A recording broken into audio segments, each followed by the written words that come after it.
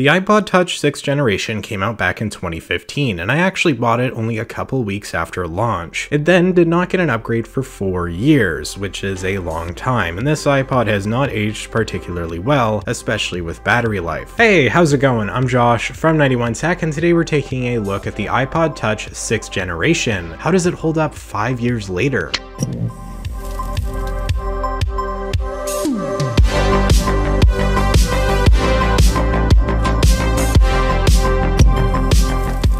It's hard to believe it's been 5 years already, but here we are. I bought the iPod Touch 6 as an upgrade to my iPhone 5C back in the day, and well, it actually wasn't much of an upgrade. On paper at the time, it looked pretty great to me. It had the same chipset as the iPhone 6, albeit underclocked. It was thin, it was light, it had a new gold color. I honestly thought I would like it a lot more than I did, but it did work for me, and it did the job, and I did end up using it for over a year before finally upgrading to the iPhone 6. The real problem came down to battery life, which was never good in the first place, but at this point is pretty much unusable. This thing dies way too quickly, and the same darn thing happened to the 2012 iPod Touch. This iPod is actually pretty much the same as the iPod 5 in almost every single way. It looks the same on the outside besides different colors, and it does have a better camera and better speeds, but otherwise it's pretty much the same. And actually those similarities extend to the newest iPod Touch, the 7th generation that came out last year, which looks the same and just has upgraded internals. I'm actually really surprised Apple didn't just kill off the iPod line altogether, in all honesty. But they didn't, and you can still buy one today. Not this one, of course. You would buy the 7th generation iPod Touch, and that iPod is actually kind of a big upgrade, in a way. It has the A10 chipset and 1 gig of RAM, making it a lot faster, and it can run iOS 13, which this one can't. This iPod is stuck on iOS 12, which is still pretty fine right now, but not the same experience as iOS 13. Of course, you could always jailbreak and get dark mode, and that's probably the biggest feature of iOS 13, but there's still more to it, and the iPod 7 definitely is an upgrade. But let's take a step back and look at the design of the iPod Touch 6th generation. This is an insanely thin and light aluminum device. It has a 4-inch Retina display, which makes the iPod very small, same size as the iPhone 5S or SE, and there's a home button right under the display there. It doesn't have Touch ID, which isn't great but okay for 2015, especially because this was a budget-oriented device. However, the iPod 7 also doesn't have Touch ID, making it the only iOS device right now that doesn't have some form of biometrics. This means you have to put in a passcode every single time you want to get into your device, so can't fault the iPod 6 as much for that. The iPod 7 you definitely can. At least both of these models have the headphone jack on the bottom of the device right beside the lightning port there. Holding this iPod is kind of crazy. I can't begin to explain how light and small this thing feels. You have to really hold it yourself in person. It's impressive the tech crammed in here considering the size, and while I'd prefer a bigger device to fit beefier hardware, when you take into account the purpose the iPod is supposed to serve, the small size kinda makes sense. What purpose is that, you ask? Well, it's first and foremost an iPod Touch. When you think iPod, you might just think music, but I'd say that's clearly changed over the years, mostly thanks to the rise of streaming services like Spotify and Apple Music. At this point, and for basically the last 10 years, the iPod Touch has been best for someone who doesn't need an actual phone, a device to play games on, use iMessage, and perhaps even play music. Its compactness makes sense for the people who need that. If you have a younger child, the iPod might make sense, and if you absolutely need an iPod, the iPod Touch 7 is the one to get, but that's a video for another time. There's no reason to get this iPod anymore, used or otherwise, and if you still have one, you really should consider upgrading, not to the newest iPod, but instead I'd recommend an iPhone. I'll link my iPhone buying guide in the description below, simply because the newest iPod's gonna have the same problems with the battery sooner or later, and so you might as well just make a full upgrade. If this iPod right now is being used for you as a secondary device for music, or maybe it's being used as a main device for a younger child, again, that's totally fine. I think that's pretty reasonable, but otherwise it's likely time to upgrade for you. Let's take a look at the camera. On the back here, we have an 8 megapixel sensor that can take pretty darn mediocre photos. The camera is definitely a weak point of this iPod, even for 2015, and you should definitely use pretty much any newer iPhone to take photos over this. In good lighting, you can get an okay or even good shot, but generally speaking, the iPod really doesn't take a great photo. Video can be shot in 1080p, and it also doesn't look very good. But hey, at least it takes video, I guess, and for some people, that's all you need. The selfie camera is 1.2 megapixels, and